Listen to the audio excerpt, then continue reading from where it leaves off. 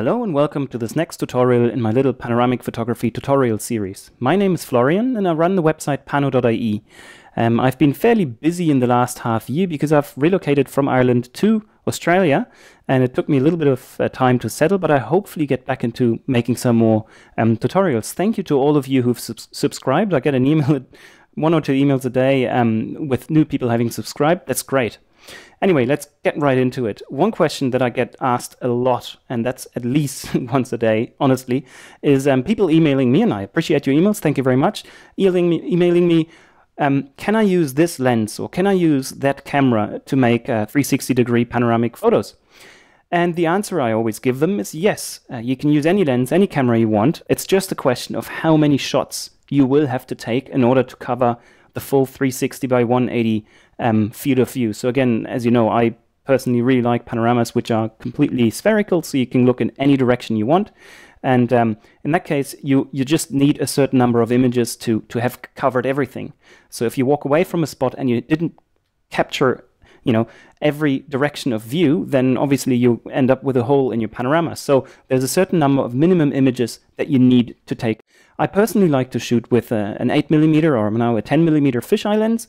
That allows me to take as little as 4 images, but if you want higher resolution panoramas or you don't have a fisheye lens like that, you can still get going. The other advantage of using a very short focal length fisheye lens is that I can actually use it handheld, as you saw in the very first tutorial. I can just very easily take a quick panorama, 4 shots, and I'm done. To find out how many images you actually need to take, there are some panorama calculators. I haven't found one online which is really suitable to give you exactly all the numbers that you need to capture a 360 by 180 panorama. There is an iPhone tool which is called PanoCalc, I think.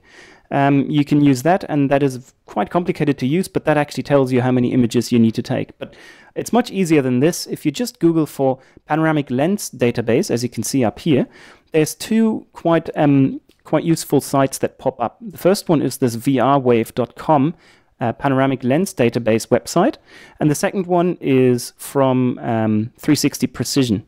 I'll just show you quickly the first one. That's this one here. And let's just start up here.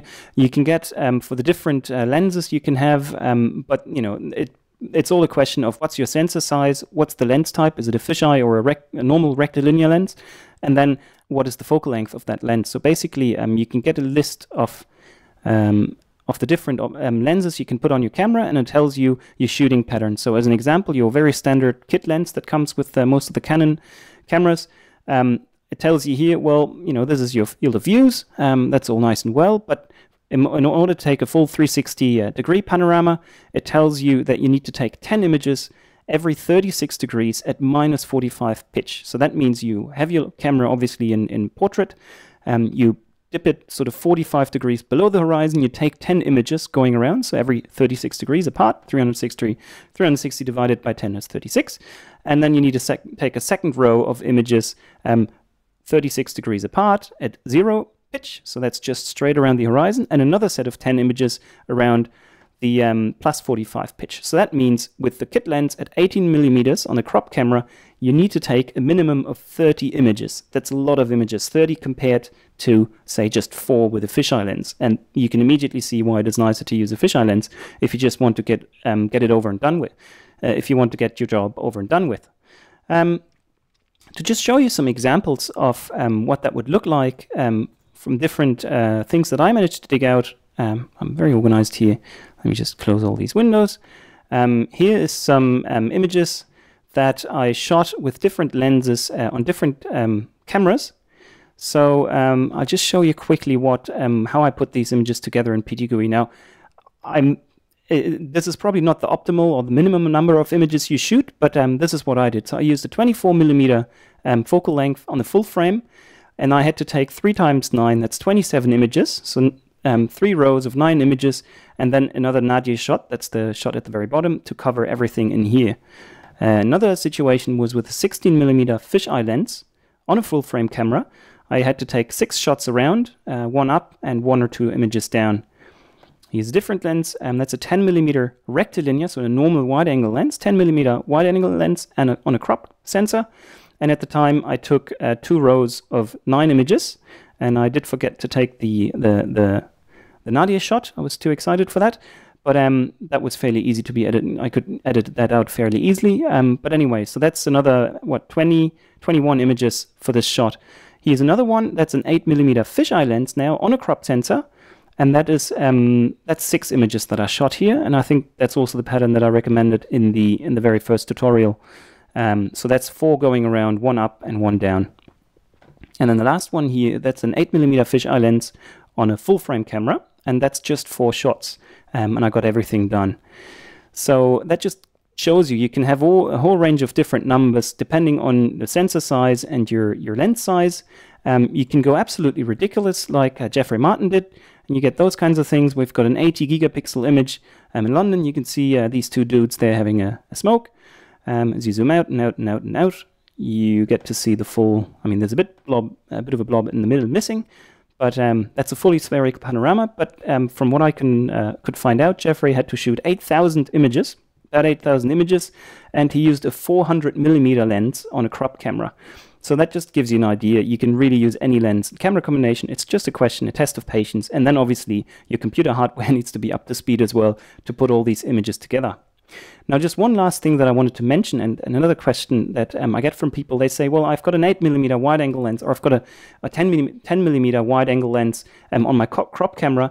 Can I use the same sort of things that the same sort of shooting patterns as you do with the fisheye lens? And the answer is no. Although they both say 8mm, I just took this comparison shot here.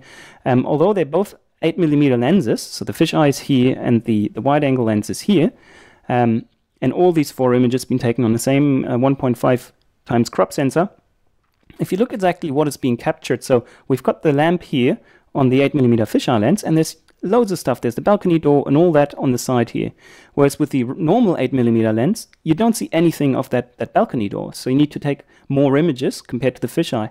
Same story with a 10mm wide-angle lens versus 10mm fisheye. Again, you see a lot more, you capture a lot more on the fisheye lens. So again, you get your balcony door down here, or you can you see much more of the balcony on that side here as well, compared to the just normal 10mm wide-angle lens. So that really does make a difference if you get a fisheye lens or a normal lens. So yeah, that's pretty much all I wanted to say today. So again, the short answer is yes, you can make normal 360 by 180 panoramas with any lens and any camera. It's just a question of how many images you need. And obviously, if you need to take more than 6 images or so, you really would want to use a panoramic tripod head, because otherwise, if you're not very precise in shooting all these images, then you're just going to have a pile of stitching problems. And the more images you have, and the more images overlapping you have, obviously the more zones or the more areas for potential problems you're going to have. So less images is not only quicker to work with, but also less potential for error. That's why I personally really like using a 10mm or 8mm fisheye lens for my panorama stuff. Obviously, it's not as high resolution as you would get if you used a longer focal length lens. But again, for my purposes, that's perfectly fine. All right, that's it. Thanks very much for your attention, and I might see you again soon with another tutorial. I'm thinking about doing one for a pole panorama, and also I wanted to show you some more tricks stitching images. So watch the space, and yeah, if you like this, send me an email.